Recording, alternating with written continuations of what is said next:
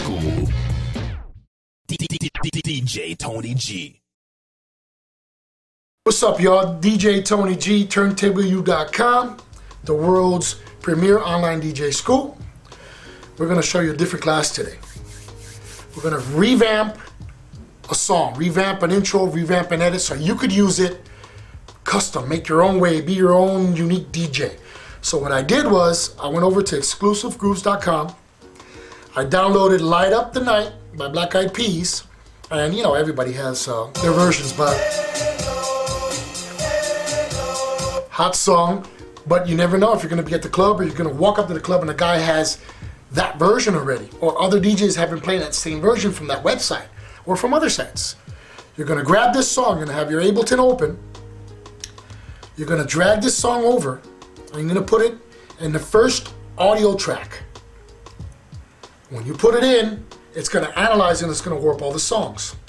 Once you put it in there, go ahead and close up iTunes because we're cool with it. Let's try to make this as big as we can, the screen right here, so I can see a little better.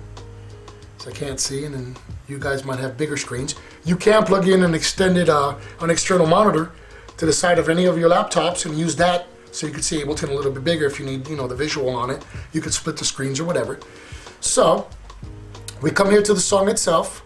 I'm going to double click on the scene that it created because it created an audio scene for that song. I'm going to open it up, make sure that it's locked on one. Make sure that first transient is sitting right there, that warp marker. Let's click and I'm going to hit it. Sounds right. Let me hit the metronome.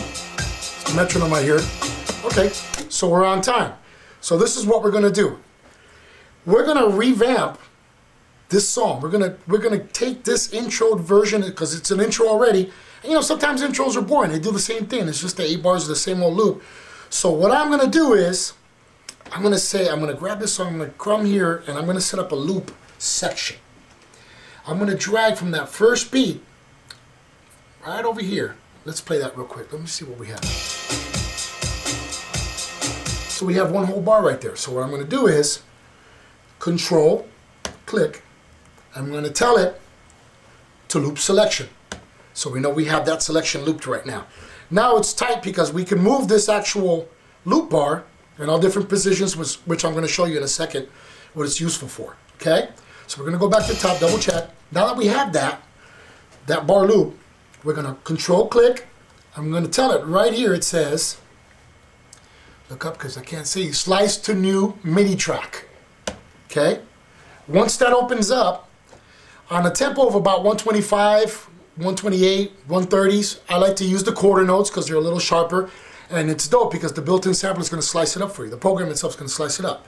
So I hit OK, and what it did now, it created a whole MIDI track of that slice, so we can actually play it. It's going to play along with the other one though, so you hear it phasing, so you have a lock of the loop with the original. So now what I do to work is I mute our original, which we're going to come back to, our original song, and I'm going to play that loop. Cool. So let's try this. Let's open up a brand new scene right here. Let me do that one more time so you guys can see it real cool. On any of these squares, these are the scenes. I'm going to open up a scene, okay? And the scene's already set up for 1 bar, okay? I'm going to make this scene 4 bars right here where the bar length is at, all right? Because I want to work with a 4-bar scene. Once we sliced it, Ableton already put it in record for us, so let's see if we can hear what we have here.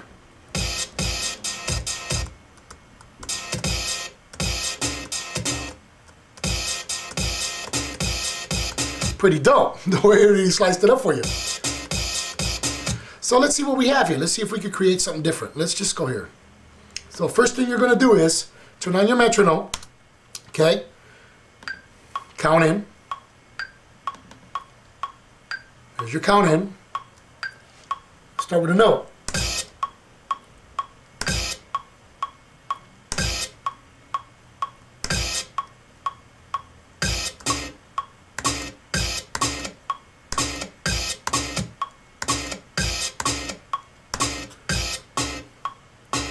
So you hear that? It's a little bit of an idea.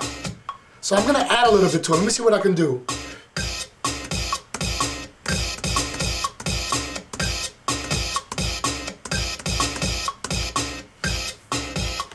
turn off this metronome real quick so I can hear the raw sound. Cool. Let's search. Oh, we found like a little hi-hat feel. So what I'm going to do here is I'm going to turn off the overdub because I want to play along with it now.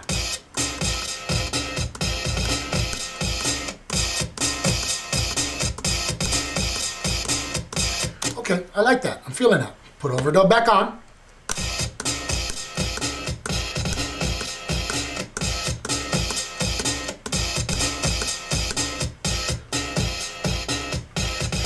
Okay, now I'm not liking that extra little double beat, so let's see where it's at. I soloed the kick. If you hit that, you see that red light turning on? I soloed that kick track real quick. I'm just hitting it with the key so we could hear it. Okay, I'm not feeling that one. Let's get to that note that you see right there. I'm going to delete it.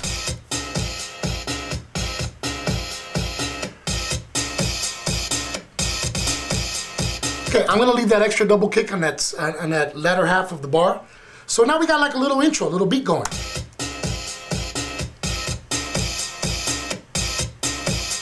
I'm liking that. So now I'm going to show you something.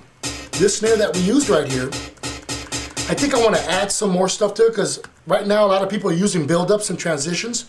So using the command button, you could hit number 2, number 1, and you could see that graph open and close. See that graph opening and closing? Which is going to give us more options, more notes within that.